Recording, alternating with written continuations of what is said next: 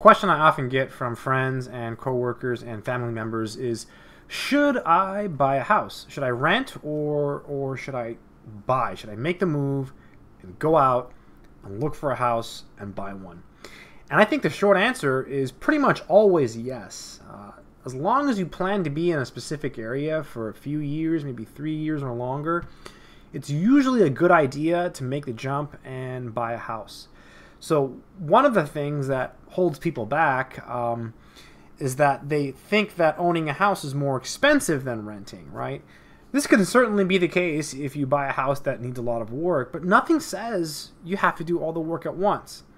So homeownership is much better, right? Because one, you own the house, you can do whatever you want. If you want to paint the walls, you can paint the walls. If you want to redo the kitchen, you can redo the kitchen. You don't have a landlord breathing over your back.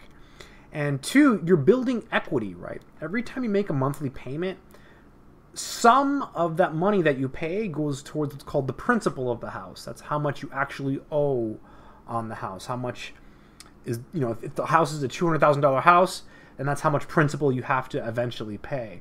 So when you make that first payment, some of the money from that payment goes towards the principal, right? And the rest goes to interest and probably homeowners insurance and property taxes. So the longer you own the home, the more that goes towards your principal. So if you're only planning on being in an area for a year or two, it might not be a good idea. But if you have a comfortable job, it's always yes. The answer is always yes. Now, something that often holds people back is prices. People think, oh, prices have gone up, too much. I want to wait for prices to stabilize. Don't try to time the market, right? Just buy. So if you're thinking about buying a house, just buy. It always seems expensive.